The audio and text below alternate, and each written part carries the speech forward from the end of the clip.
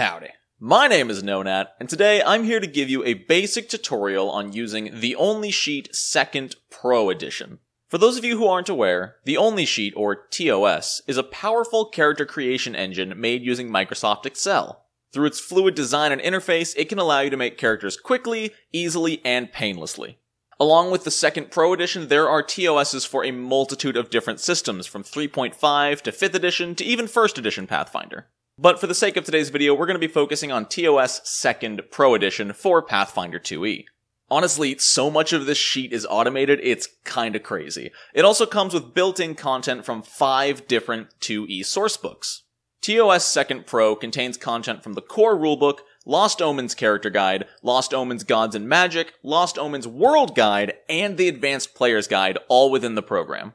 Now I'll warn you, it's going to look a bit overwhelming at first, but I promise that after this video, it'll make a lot more sense. We're going to go page by page explaining the purpose of each one. So starting off, you're going to open the program and you'll see this welcome sheet. Here's where you'll put in your personal key, which you get after registering for the program. Once you put it in, it'll completely unlock the program and you'll have full access. Another thing to make sure you do is enable macros within Excel. You need to go into your File, Options, Trust Center, and then Trust Center Settings, and from here you can find your macros and enable all macros. Without doing this, a lot of TOS won't work properly. That's all you need to worry about with the welcome page. Now we can really focus on the important parts, starting with the Control tab. This will allow you to enable and disable a variety of different pages and tabs, and that allows you to do as much or as little as you want with the program. For example, I'm not going to be going over the XP or coins pages in this video since this is a strictly beginner's guide, so I can just click these and they will no longer appear at the bottom here. We're just going to be going over the front page, back page, customize, and dashboard. You can see there's a lot here for animal companions, spell books, formulas, everything like that, but we're just going to keep it simple today. Alongside this, there are options to load, save, and completely reset the character. Now let's jump into the real meat of the program. This is the front page, and you can see it looks a lot like most Pathfinder 2e character sheets, just a little bit reorganized. The first thing I'd like to draw your attention to is these yellow boxes. Anything in yellow is required and must be filled in. There are 2 other colors of boxes that are worth noting, white and gray. Any white box, such as the one seen under gender, skin, player name, these are all manually filled in. You will just put in whatever you want and fill them in yourself. Gray boxes, on the other hand, will always be automatically filled and will not need to be edited by the user. These boxes take information from all over your character sheet to automatically fill themselves in correctly. To start off making our character, we don't even need to really type much in. If we look over here on the right, we have Quick Picks. If you just click any of these buttons, an organized list appears. So if we want to pick the Catfolk ancestry, we click the Ancestry button, drop down the APG ancestries, select Catfolk, and hit Select. We can see some things automatically fill in around the character sheet. The same way we just did that, we can also pick our class. For today's example, we're going to go ahead and make a barbarian. So we will select barbarian, and already a ton of stuff has appeared. Going down this list, you can select your deity, your weapons and armor, and even your starting gear. But if you really just want to get your character up and going quick, you can click the class kit icon. Depending on your class, it may give you a couple of choices. Simply pick from the choices offered to you. Since we're a barbarian, we can choose a great axe, great club, great sword, or a battle axe and shield. We'll click the great sword for today's example, hit OK, and bam, it's all filled in. All of our new items are seen down here in the gear section from the adventure pack, and we can even see that some of them are located in the backpack. This is something incredibly useful about the one sheet in that you can use it to easily track where your items are, which is important because Pathfinder 2e has some fairly strict rules about the number of actions it takes to use an item depending on its location. If we open up the quick pick for gear, we can quickly find a bandolier. Simply open up adventuring gear, find the bandolier, and hit select. Now that we have one on our character, obviously make sure you keep track of your money spent this way, we can enter band into the location tab. Now, if we really want anything at a moment's notice, we can put it in our bandolier. Let's say we want our chalk at a moment's notice, we just want to be able to grab it and use it rather than taking it out of our backpack, well, we can simply change the location of our chalk from backpack to band, and now we know exactly where our chalk is. Scrolling up a little bit, we can actually see that our armor and weapons have been automatically filled out by the sheet. Because of the class kit we picked, and it gave us the greatsword and javelin, we can already see our attack bonus, our damage, traits, types of damage, all automatically filled in. Now, obviously, these aren't completely correct yet, as there are many things we have not done for our character yet. If you'd rather pick your own equipment rather than use the class kit, you can use the weapon, armor, and shield options and pick your own, just like we picked the bandolier from the gear quick picks. If we go through here and pick the hatchet and hit select, it adds it right to our weapons list and fills everything out automatically. Now, just put in your character level, your alignment, and even a character name. We'll call him Meowmix. And we're pretty much done here on the front page for now. But I do want to point out that this is only one half of the front page. I'm not going to be going too deep into it in this video, but if we scroll over to the right, the off-print section, we get a much deeper and slightly more complicated sheet than the left side. This is not super important and not something you're going to need to look at a moment's notice, but it is incredibly useful. This sheet tells you exactly why everything on your character sheet is the way it is. Why do we have 20 hit points? Well, because we get 8 from our ancestry and 12 from our class. Why is our dex, charisma, and wisdom the way they are? Well, because we're a catfolk, and we can see we got a dex boost from ancestry, a charisma boost from ancestry, and a wisdom flaw from ancestry. This keeps track of everything about your character in great detail. It even has some very deep detail on the weapons you have equipped. Their category, type, family, group, cost, damage die, base damage. It's crazy. But like I said, this is not necessary. All you need for your character is right over here. The right side is just if you need to know how you got a certain bonus. The back tab is incredibly simple and very useful. First off, I highly recommend hitting the up arrow 4 times to increase the font size. Now, you'll notice that there isn't a whole lot of information for us here on this page yet. There's nothing for our background, nothing for our ancestry, we're missing a class feat, and you'll notice a lot of these messages are flanked by 2 black arrows. If you ever see a message on the back part of your character sheet, it means there is either an error or a warning for your character.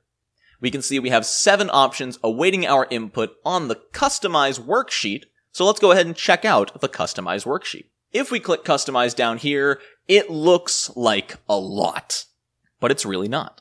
We are only concerned with the things in yellow.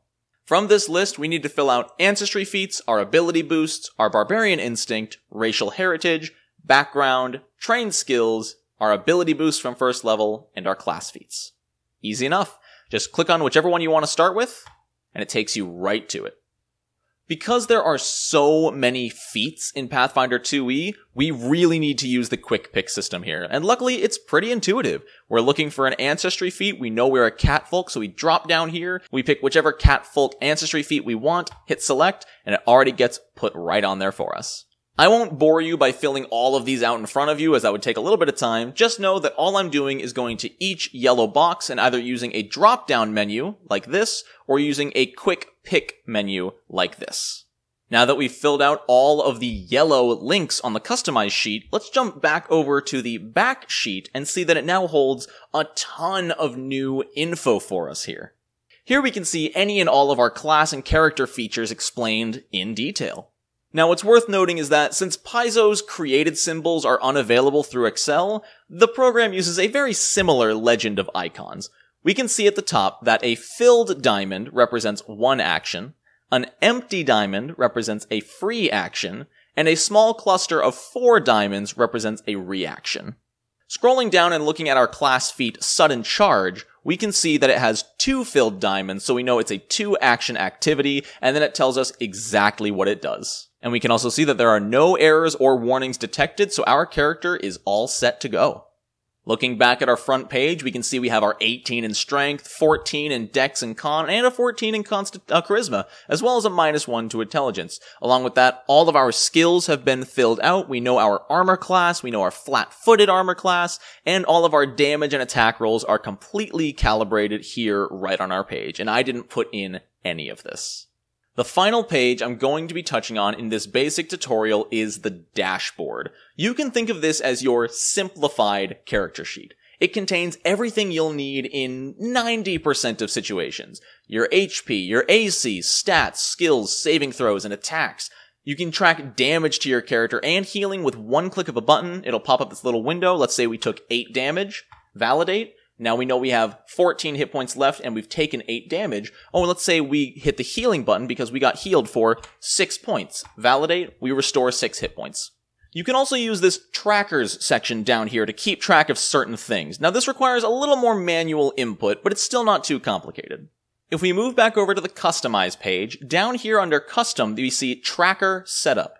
If we click that, it'll take us to a big empty table here labeled Dashboard Trackers. Let's say we want to keep track of our javelins. Well, we would put in Javelin.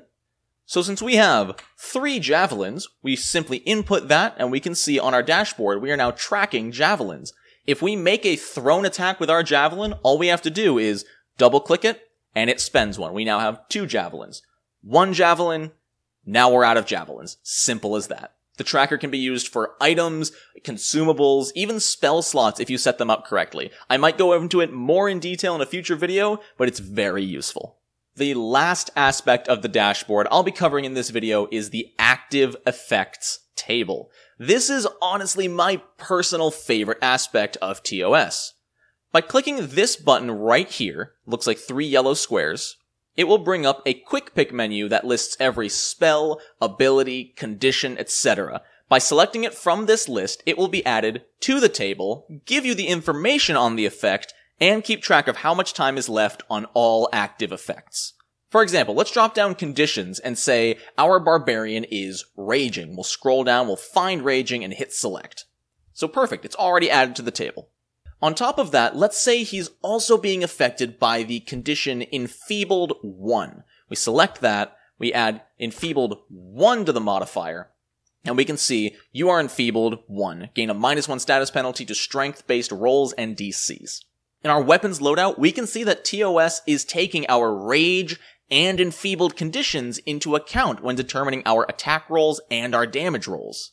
While we'd normally only be dealing 1d12 plus 4, thanks to our plus 4 strength modifier, we're gaining 2 melee damage from our raging and then losing 1 from our enfeebled, leading to a total of plus 5.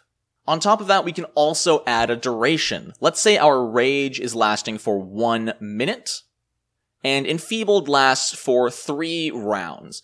When we input it like this, we can start hitting the 1 round, 1 minute, 1 hour, 1 day buttons, and if we click 1 round, we see there's 9 rounds of raging left and 2 rounds of enfeebled. And the second that duration hits 0, you can see that enfeebled has worn off. We're still raging, so if we look back up at our weapons, our attack rolls and damage rolls have gone up because our enfeebled is no longer active. It's incredibly useful and can be used to track any effect in the game. And that's it for the very basics of TOS 2nd Pro Edition. I want to thank TOS for sponsoring this video, as well as providing the product for me to explain. The creator of this sheet is constantly improving and adding hot fixes and more content all the time. Even in the last few days, they've updated the sheet multiple times within hours of bugs being reported. There's also an active community on the TOS forums right on the website. It's a great place to share your experiences with TOS, as well as upload and download custom creations within the program. Tons of users are uploading their own homebrewed content on the forum that can be downloaded and used right in TOS. I hope this tutorial helped you understand TOS 2nd Pro Edition a little bit better. I hope you all have a wonderful rest of your day, and until next time, no nat ones.